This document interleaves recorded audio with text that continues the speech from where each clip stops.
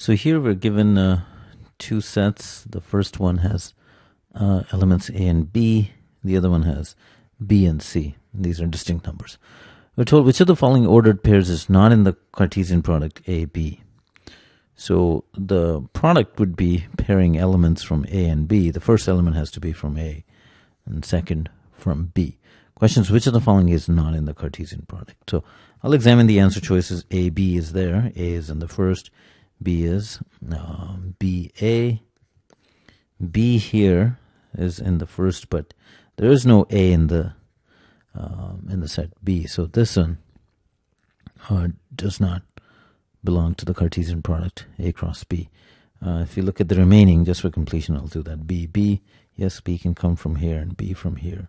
So that's acceptable. And then BC, B, and then C.